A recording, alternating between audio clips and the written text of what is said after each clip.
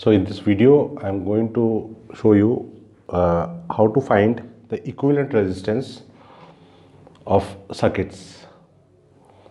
One particular type of circuits, the circuits which have some sort of symmetry. Now, as you can see in this circuit, AB, you have to find the equivalent resistance between A and B, and there is symmetry along this line. Means if you see above this line or below this line, there is a symmetry. There is a symmetry above this line and below this line. So the thing which is to be observed is when a circuit is symmetrical about a line, then potential and current must also be symmetrical.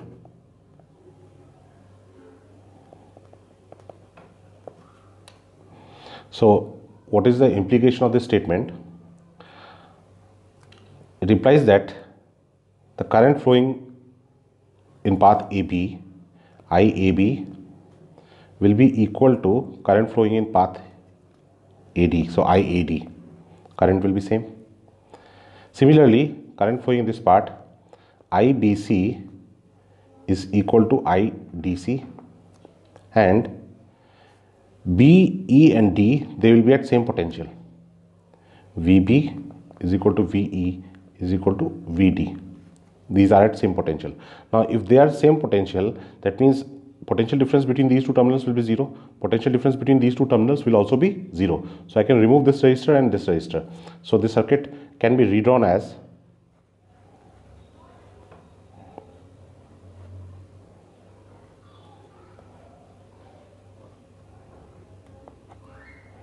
so this is A, this is B, this R, these two are, this R.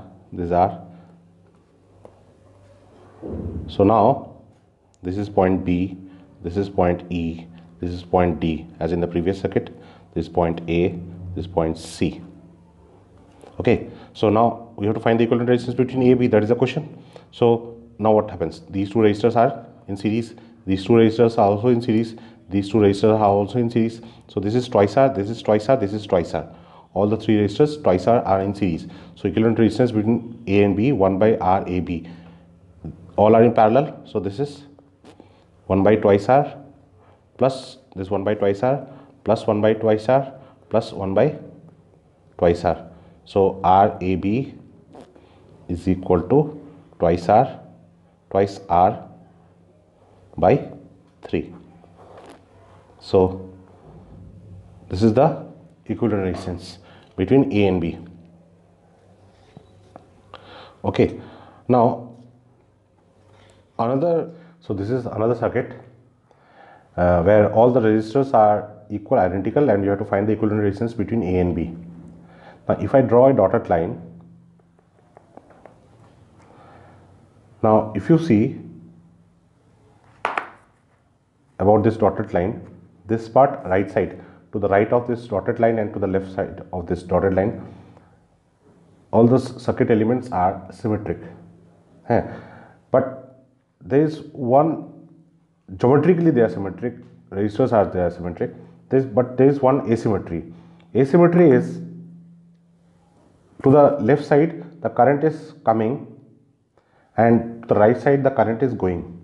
So you have to take that line of symmetry which have, geometrically it is symmetric, but asymmetry is one side you will have current incoming, other side you have current outgoing.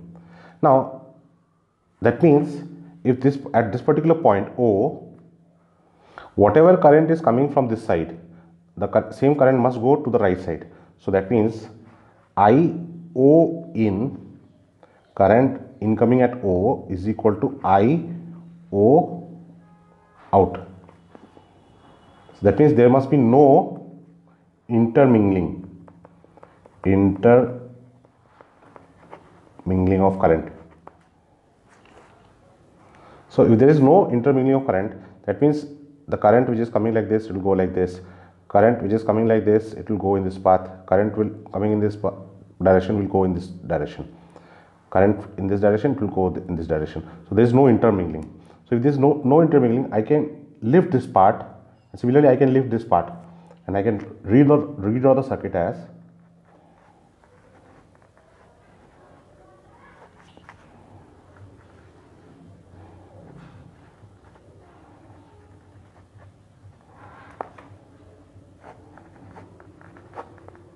so this is A, this is B, this is R. These are the 1, 2, 3 parts. R, 1, 2, 3 part. And these two resistors, see, I have lifted this resistor from this part. So this is similarly this point is lifted and brought here. So this is R, this is R, this is R, this is R. So now these two resistors are in series. It is in parallel with this, and this entire combination is in series. Similarly, these two resistors are in series. It is in parallel with this resistor, and again these three resistors are in series. So these two resistors are in series. So this entire combination is in parallel. So you calculate the resistance of this part separate. First these two resistors in series, that resistor in parallel with this, and the combination is in series. This resistance will be equal to this resistance. This is R plus R twice R. Now all these three resistors are in parallel. Now if you solve this, you will get RAB is equal to 4R by 5. I have already solved this, and the answer is RAB equal to 4R by 5. You can check this answer yourself. Okay, so this is one more circuit.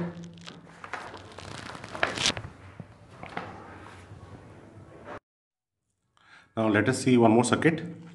Now this is a circuit, and all the resistors are identical, and we have to find the equivalent resistance between A and B. Okay. Now as in the first circuit I have solved, here I told you when a circuit is symmetrical about a line, the potential and the current must also be symmetrical. Potential, remember, potential and current must also be symmetrical. So I will apply that concept over here. So that means this 1 and 2, that these 2 points must have same potential. 3, 4, 5, they should have same potential.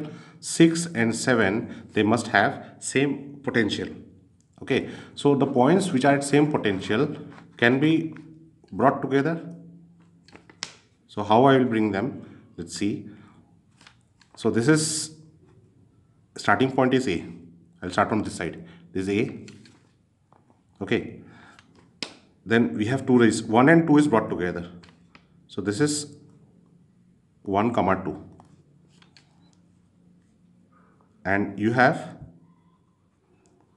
this is R, this R, and this is R. Okay, 3, 4, 5, they are together. So this is 3, 4, 5. Now between 1 and 3, you have this resistor.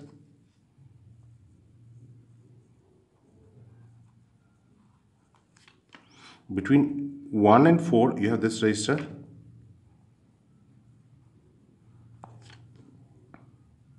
Between 2 and 4, you have R.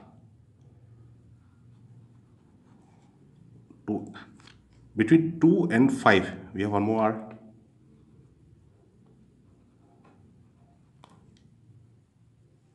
Okay, so this is 2, this is 1, 2, this point is 3, 4, 5.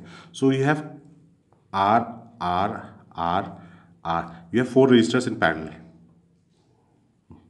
between points 1, 2 and 3, 4, 5. Okay, now then you have from 6 and 7. This is 6, 7. So again between 3 and 6 you have one resistor. This is 3, this is 6. Between 4 and 6, one resistor. Between 4 and 7, you have one resistor. And then between 5 and 7 also you have one resistor.